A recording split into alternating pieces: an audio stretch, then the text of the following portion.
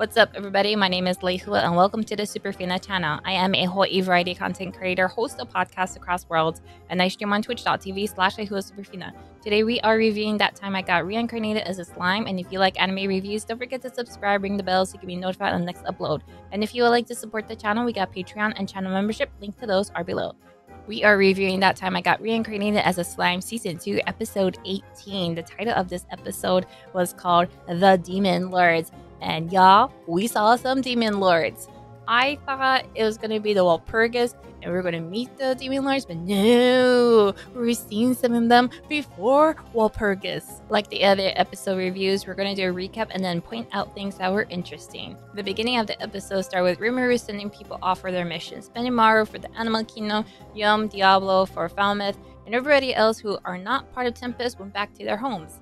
Then the scene changes to Clayman talking to Middlefinger through a communication orb. Clayman is reporting that Urizania is empty. There's no one there for them to kill, for Clayman to collect the souls and such. So it's like, and Middlefinger reports that through a peddler, he learned about what happened at Tempest with Veldora, revealing that the story that Rimuru, Gazelle, and Earl's story that they made up is spreading. And Clayman totally believes it. He believes that the deaths over there, why Falmouth failed and whatnot, was because of Veldora. So it's like, ooh, you're gonna find out the truth at Walpurgis. You're gonna know, because Clayman is thinking that he can use this against Rimuru at Walpurgis, but we know the truth. The scene changes again to another demon lord, Frey, the one with the wings. She has a flashback of how she gave Milim a necklace, a pendant, which put Milim under Clayman's control. So that's how Clayman was able to make Milim into his puppet and such. She was betrayed by her friend, but it does seem like Frey has something up her sleeves, because at the end of her scene, she was saying that Clayman will not be part of the world or something like that, and she had like a smile. And when I say smile, I mean the coo smile. And the scene changes for the last time to a snowy area showcasing Demon Lord Leon visiting another Demon Lord, Guy Crimson. Guy actually asked to meet up with Leon to convince Leon to attend the Walpurgis meeting with the Demon Lords, because Clayman was acting shady. He's very suspicious that Clayman wanted to have the Walpurgis. Milim was part of it, so he's wondering what's going on with Milim. And then he also wants them to investigate into Rimuru's Demon Lord evolution and Veldora's return. And in this meeting, we meet Veldora's sister. She is the White Ice Dragon Velzar, the Empress of Ice. In this meeting between Guy and Leon, Leon actually shares what he learned from his informant from the Empire and such. The story that Rimuru them made has spread all over, and they are pretty much retelling the story that they have came up with, which is amazing. But then Leon theorizes that Veldora was freed in another way, which piqued Guy's interest, because if Leon's theory is true, meaning that someone broke the seal instead of Veldora's seal being broken from the bloodbath of Falmouth and whatnot, if someone did break Veldora's seal, that means that person, monster, thing, is really powerful, which piqued Guy's interest a lot. He's like, whoa, this person must be as powerful as us. And Guy really reminds me of Milim, where if he finds someone powerful, he wants to fight them. That's the vibes I'm getting. And then Leon is actually interested in meeting up with Rimuru, because you know the kids that Rimuru helped out that were summoned and then he bonded them with spirits? Well, Leon was interested in those kids and he wants to find out what's Rimuru's deal. Now to talk about the things that piqued my interest. One of them is Veldora. So in the beginning of the episode, Rimuru had to remind Veldora that he is not to show up at Walpurgis until he is summoned. Now they keep talking about Veldora, and I'm thinking, okay, Veldora is definitely going to get summoned. And when Veldora's sister showed up, I'm thinking, okay, he's definitely going to show up. The Velzard finds out that Veldora is at Walpurgis, she's gonna show up. So I'm really hoping that he gets summoned, and then Veldora is there, and then they can like meet up with each other, you know, brother and sister, like dragons and dragons. Another thing that piqued my interest, speaking of dragons, is that there's actually 4 true dragons. I'm wondering why they say true dragon. I'm thinking it's sort of like demon lords, because there's a demon lord and there's a true demon lord. Are there just regular dragons and then at one point they evolve to a true dragon? The next thing that caught my interest was Clayman's puppet control over Milim. Now, it's been repeated multiple times that Clayman should not overestimate his control over Milim. And I'm like wondering, well, is Milim gonna break that control or something?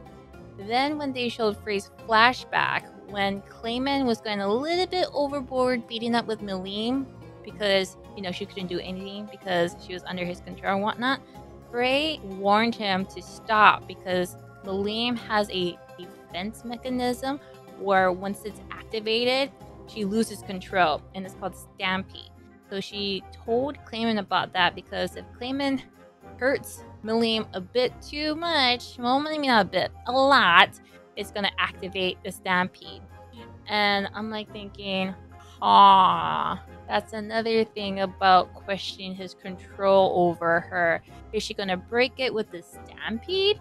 And then at the end of the flashback, when it gets to the scene with Frey, you know, reminiscing it, it's present time now, she talks about how Clayman will not be part of the world anymore. And I'm like thinking, okay, his control over Milim is definitely not gonna last because he's using Milim against Frey. He threatens Frey to make her work with him by saying, well, if you don't work with me, then you're gonna have to fight Milim, and you don't want that, huh? Frey does not look threatened, so that makes me think that his control over Milim is going to be done. The next thing I want to talk about is Demon Lord Guy Crimson.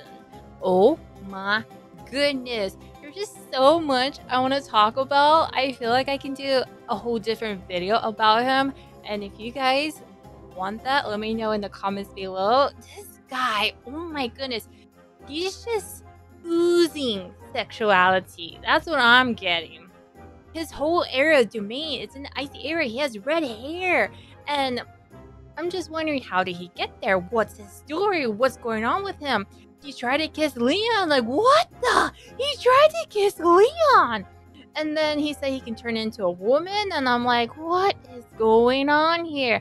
Then in my reaction video, someone commented that he's a demon. He has no gender, so I'm thinking, oh, Guy, maybe he just wants to try it with a powerful former human because he's with Veldora, who's a powerful dragon. Maybe he just wants to get with a powerful former human. Maybe that's it. Maybe he's just really curious. Like I said before, he really reminds me of Milim, how she's really interested in powerful people. Like she wants to fight them. Maybe Guy wants to do bounce wow-wows with powerful people. Yes, I said that. And when Leon is on his way to meet up with Guy, we see all kinds of monsters. There's like a whole variety of them. It made me think of the Druid Tempest Federation. Rimuru has a bunch of monsters under him. I'm wondering if this is how Rimuru is going to look like in the far future. And then there's these 2 girls dressed like maids. One has green hair, one has blue hair. They totally remind me of Shion and Shuna. I'm like thinking, okay, these people must be important because they're always close to him. They keep serving him. Reminds me of Shion and Shuna because they're doing the same thing. Like, they must be super loyal to him. Another similarity he has with Rimuru, dragons. Rimuru is with Veldora, and Guy's with Veldora. And the dragons, they're siblings. I mean, come on now. I'm like wondering how Guy met up with Veldora, how they became partners. Yes, Guy called her partner, okay? And my question before was, why is a red-headed guy in this snowy area? Well, it must be under Veldor's territory. She is an ice dragon. Guy just seems really interesting. The way he talks to Leon, like they keep the world in order. They are monitoring things. They're making sure that nothing is going too chaotic and such. Just makes me wonder how powerful he is. And the last thing I want to talk about is Leon and his goal. Apparently, Leon has had a goal this whole time, and it's related to summoning a specific person. If we remember, when we first learned about Shizu's past, when Leon summoned her, he was like disappointed it wasn't who he wanted it to be summoned. And I'm like thinking, who does he want to summon? And he's related to the whole issue with the kids being summoned in different nations and whatnot. It turns out he was going to take in those kids, but I'm like wondering, okay, when were you going to take in those kids? I mean, those kids were going to die. I mean, yeah, you're a demon lord. You don't die. You can, live for a long time. I mean, he can die, but he can live for a long time. But these kids, with their, magic kill issue thing, they weren't going to have long to live. Thank God rimuru came in to save them, but Leon was going to do that. And it made me wonder, okay, did Leon manipulate these nations to summon people? And when these kids were summoned and then they were having their problems and such, he was going to feel bad and then he was going to take them in and save them? Or was he going to use them like he did with Shizu? I have no idea what he was planning to do, but it really seems like he was in the whole thing. And then Yuki, the one that's kind of like behind Clayman and whatnot, Shizu's student. It seems Yuki knew about Leon's plan and used rimuru to interfere with it. Now Leon is interested in how rimuru helped the kids. Like, he's interested why rimuru interfered. They kept using the word interfered. And I'm like wondering what Leon's gonna do with rimuru. It's like, are you guys gonna talk? Rimuru hates your guts, Leon, because of Shizu. I'm just saying. I'm like really excited to see how they're gonna interact with each other. Like, are they actually gonna talk? Like, I hope they talk. You would think I would want them to fight, but no, I want to know more information. There's just so many clues, so many hints, so much teasing. I'm thirsty for knowledge. But yeah, I'm really excited for the next episode. I'm excited to see the other demon lords and see how this Walpurgis meeting is gonna happen. And the opening that we saw for Tensei Part 2, where we see Rimuru, Shion, and Ranga, they totally look like they're on their way to Walpurgis. I'm so excited! Like, oh my goodness! Oh! Anyways, that's my review of That Time I Got Reincarnated as a Slime Season 2, Episode 18. If there's anything I missed and you want to talk about it, let me know in the comments below. Start a conversation. If you haven't seen the episode, what was your impression from this video? If you want to talk outside of YouTube, there's a Discord, link is in the description. I also stream on twitch.tv/Superfina.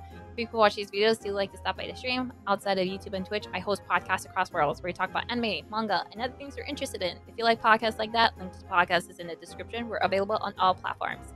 Other than that, my name is Lehua, and this is the Superfina Channel, reviewing That Time I Got Reincarnated as a Slime, Season 2, Episode 18. Hope you guys like this video, and I'll see you on the next one. Laters! Huge thanks to my Patreons and channel members for making this video possible. If you also want to be part of the Superfina party, you can click over here or become a channel member. Don't forget to subscribe so you don't miss the next video. And I do stream live on Twitch every Tuesdays, Thursdays, and Saturdays. Hope to see you guys there, and I will see you on the next video. Fist bump!